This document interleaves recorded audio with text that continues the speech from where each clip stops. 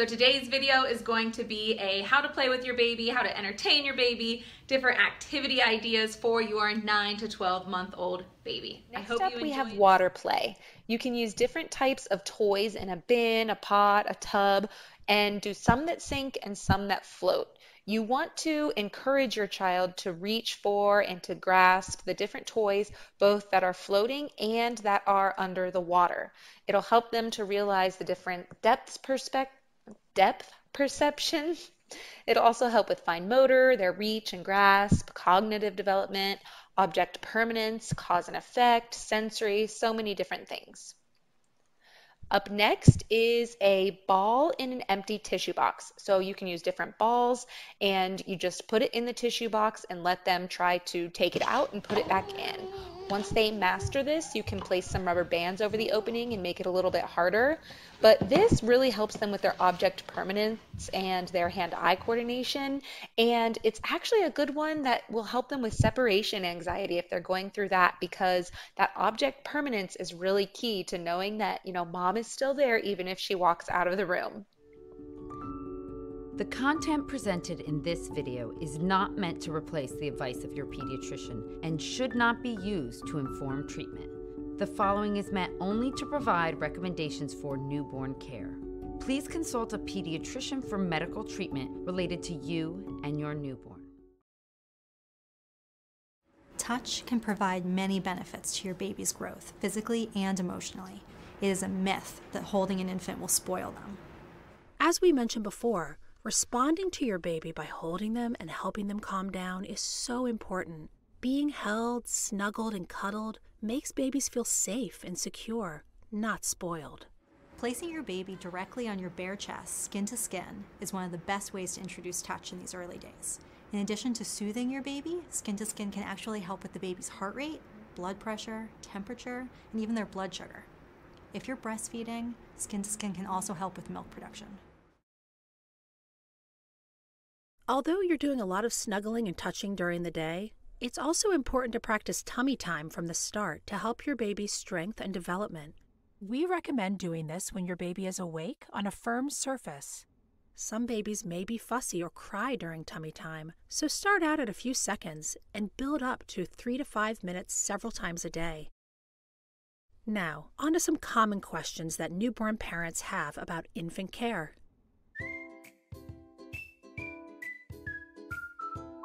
One, two, 3.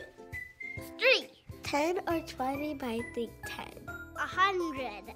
He likes a lot of milk. Feeding a newborn may seem like a full-time job. At birth, a newborn's stomach is about the size of a marble, so they don't take too much at one time, but they do need to feed frequently. At this age, feeding is on demand. That means that your baby leads the schedule. However, sleepy babies need to be woken up to feed every 3 to 4 hours. In general, newborn babies should feed 8 to 12 times per day. Some signs that can suggest your baby is hungry are rooting, hands in the mouth, or crying. It may be difficult to figure out when your child is hungry because babies get fussy and like to suck for lots of reasons, but you'll get to know your baby's feeding cues over time. For breastfeeding babies, try feeding about 15 to 20 minutes per side each feed. The baby's frequent sucking during this time is important to stimulate milk production, which typically comes in within 2 to 5 days after birth. For the first few days, babies are mostly just getting colostrum, which is very nutritious for a baby. For formula-fed babies in the first day or two, they may need only up to 15 milliliters. That's half an ounce at each feed. The amount they take will slowly increase with each day.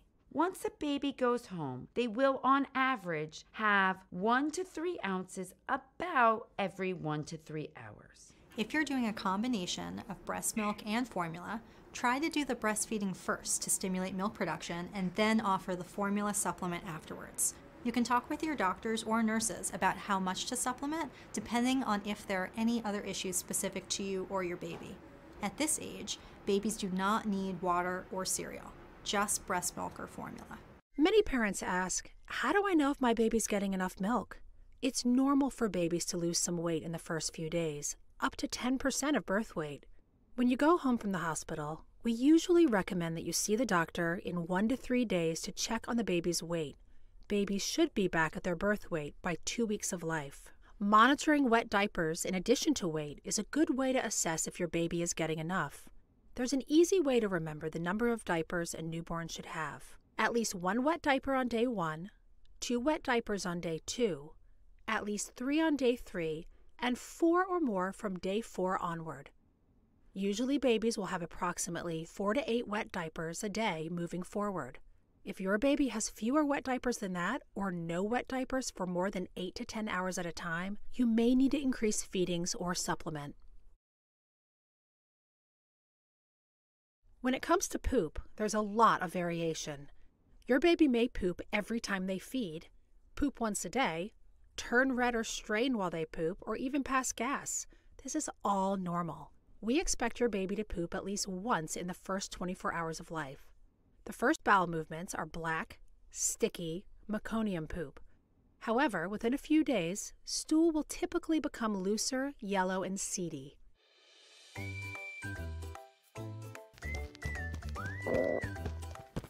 No, not like that. Like this, swearing gently.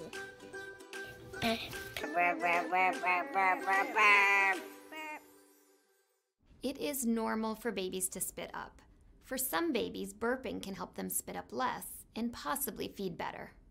We recommend you try burping your baby in this newborn period. You may not get burps at this point, but we suggest burping your baby halfway through a feed and at the end of each feed. Common burping methods include holding the baby over your shoulder or holding the baby in a sitting position, supporting the neck, and gently patting or rubbing the back. Try this for a couple of minutes. If you get a burp, great. If not, move on. Spitting up may occur when you are burping your baby or after feeding when the baby is lying down. If the spit up is effortless in the color of the milk, we typically do not worry about it. Sometimes, spit up may even come out of the nose in addition to the mouth. That may seem alarming, but it is also okay. Remember, throughout feeding, burping, and spitting up, you can use your voice and touch to sportscast, label, and soothe your baby and show them a sensitive and loving response to their needs. Moving on from feeding issues to umbilical cord care, bathing, and diapering. The umbilical cord usually falls off between 1 to 3 weeks after birth. You do not need any alcohol or special lotions in that area. For 1 to 2 days before or after the cord separates, you may notice a small amount of blood and oozing. Ideally, you want to keep the umbilical cord area dry until the cord has fallen off. If you want to bathe the baby during this time, sponge baths are usually recommended until the cord has fallen off and are not required daily. Wipe the face. No face? She has spit right here. Wash the neck. The neck. The neck. How frequently you bathe your baby is up to you. We're going to walk through how to do the sponge bath the first few weeks of life. Most important is safety. Make sure you have everything ready before you begin so you don't have to leave the baby alone. Use warm water for most of the bath and soap sparingly to not dry out the baby's skin. Avoid soaps with heavy perfumes or fragrances, as they may cause skin irritation. As we mentioned earlier, bath time is an excellent time to sportscast what you are doing and have your face nice and close to your baby. Now we're actually going to wash our baby. We're going to go head to toe, saving that diaper area for last because it is the messiest. You can actually leave the baby's diaper on while you give them their bath to avoid any messes, which is what we're going to do here. Take a little bowl of warm water and have the baby laying down on a towel. Then, using a washcloth, you start by washing the face, wiping over the eyes, explaining to your baby, "I'm just washing your eyes and your nose and cleaning behind your ears. Now I'm gonna find your neck," and wipe in the neck area because all sorts of trapped dribble and milk get in there. Doesn't feel nice. That feels nice. For the rest of the body, we can use a little bit of soap. So I have a separate bowl with soapy water. Shh, and we'll wash the rest of his body. Ready? We're gonna wash your hair. Oh, doesn't it feel nice? That feels nice. It's warm. Yeah. As you're wiping under the armpits and down the arms and hands, you can even count their fingers as you go along. talking to the baby throughout as you're doing the bath. Make sure to support the head well and turn the baby over to wash their back. All right, let's get your legs and your toes. There's 5 fingers and there's 5 toes on each foot. They match. Yeah, let me see this knee. Finally, take the diaper off and gently clean your baby as you would for a diaper change. We're going to be focusing on milestones for your 9-month-old and activities that you can do with your 9-month-old to help them achieve those milestones. Now we're going to move into some speech milestones, and this is anything having to do with how your child learns to speak, but also how they learn to receive and understand speech. The first speech milestone we're going to be working toward is that your child at this age should be developing a more sophisticated babbling. They may start to include different sounds. We're going to be working toward this milestone by talking to our toys. We're going to grab some stuffed animals, and we're going to be talking with our child to the stuffed animals. We're going to be encouraging lots of babbling and lots of different sounds. What is it? You say ba ba ba ba ba. Say ba ba ba ba ba. Oh, good try. You were so close. What about ba ba ba ba? That's better.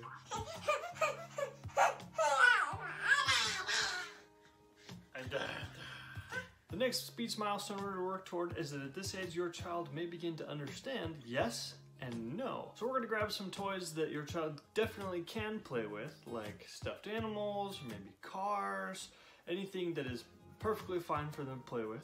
And we're going to grab some things that they're maybe not supposed to play with, like scissors or electronics. Can Ainsley play with a car? Yes! Ainsley can play with a car. What about this one? Can Ainsley play with the rattle? Yes! Yes! Look!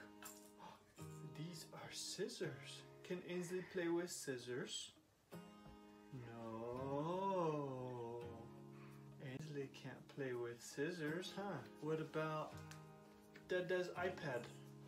Can you play with Dada's iPad? No! We don't play with Dada's iPad, huh? Can we play with the car? Yes. Can you say no? She knows that one pretty well. Now we are going to look at self-care milestones, or otherwise known as activities for daily living. They are activities that help your baby learn everyday skills. This month we are just going to focus on one milestone, which is anticipating getting dressed. When you are getting your baby dressed in the morning, dress your baby slowly, pausing in places where your baby can anticipate the next motion. For example, put your baby's shirt over their head and pause. Your baby will likely begin to try to push her head through or pull the shirt down herself. You might even lift their arm up and begin to put their arm in the hole and see if they will anticipate pushing their arm the rest of the way through. Begin the motion and pause for anticipation. Over time, your baby will start to assist you more and more with that dressing process. You ready to get your shirt on? Okay, head first, here we go. Yay! Whoop, boop, boop, boop, boop. And arm in. Wow, good one, sis. Where's your other arm? Yay! So big! Boo! Boo! Ainsley's all